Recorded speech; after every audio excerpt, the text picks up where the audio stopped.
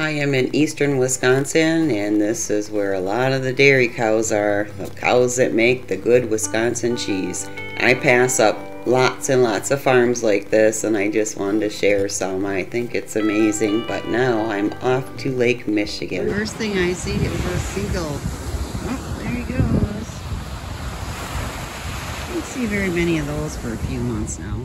We got a fossil. Oh, I love the colors in this fossil. Wow. I love all that orangish yellow. Ooh, such a pretty one. I really do love this one. Might be a porphyry. It's got some quartz inside. A little porphyry. Let's take that one too. I'm pretty sure this is another sponge fossil. If there's like pillars going up and down in these horizontal lines, then it's definitely a sponge fossil. And this other one here. I grabbed this one because so blue. How much bluer can it be? It's like blue like the sky. I love this one. I like the blue. I wonder if it's going to look blue when it's dry. If it looks blue when it's dry, it'll be a great piece for the rock garden. It'll stand out from the other mostly red ones, you know.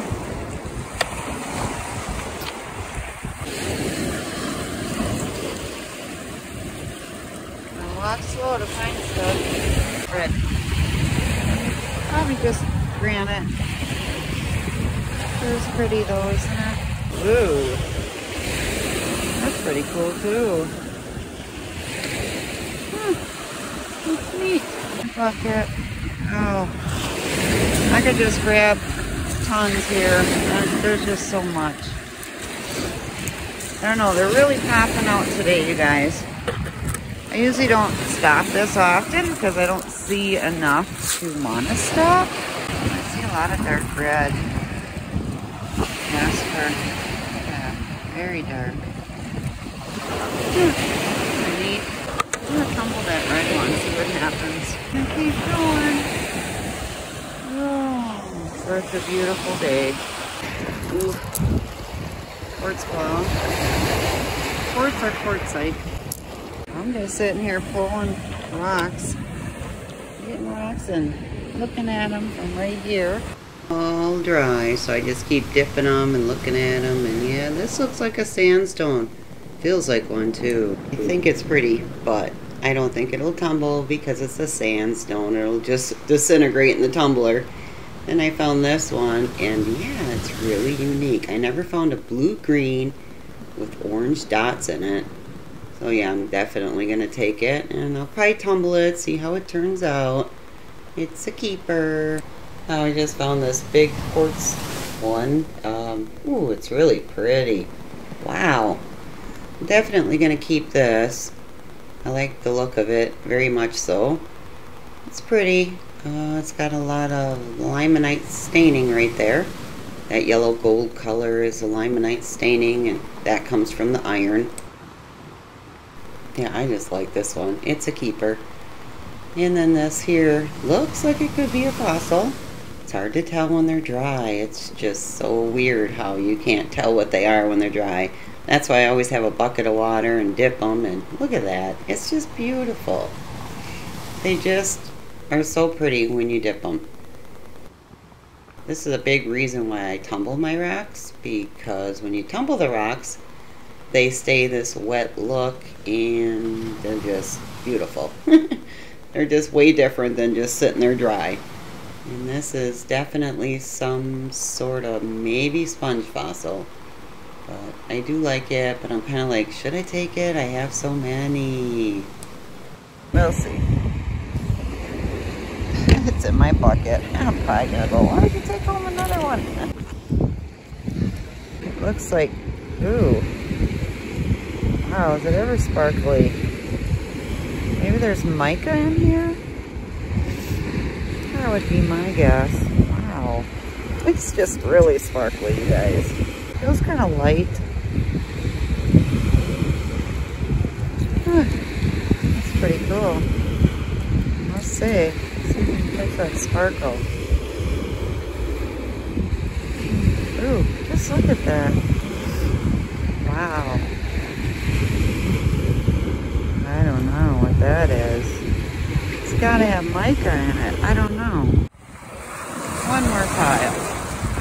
Check out one more pile. I gotta go.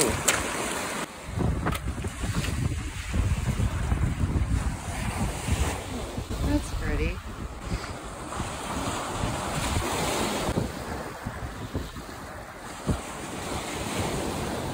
It might be quartzite.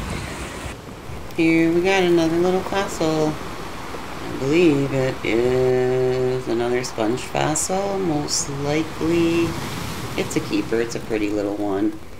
What do we got here? Ooh, this is looking really... Nope, this is really beach worn. I don't keep those. You can't really see the fossil too well. Yeah. Here's another one. See, beach worn. They're really hard to see, so yeah, nah. I put it back. Hoping to find a nice one on my way out of here, but it doesn't always happen.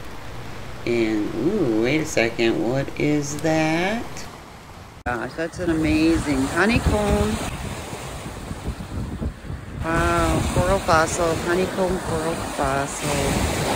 And it's such a pretty one. Wow, ooh, I love it. Some people call them pavicites. I think in Lower Michigan they call them charlevore, possibly. I'm from Upper Michigan, so we find them. We call them pavicites or honeycomb coral fossil. And how they got 3 different names is beyond me. But this one, wow. All I know is it's a definite keeper. I really like the contrasting colors of the little honeycomb shapes. And yeah, it is going home with me. Well, that one made my day. Most definitely. Absolutely beautiful. Well, as always, thanks a lot for coming along with me and watching my video. And have a great day. Bye-bye.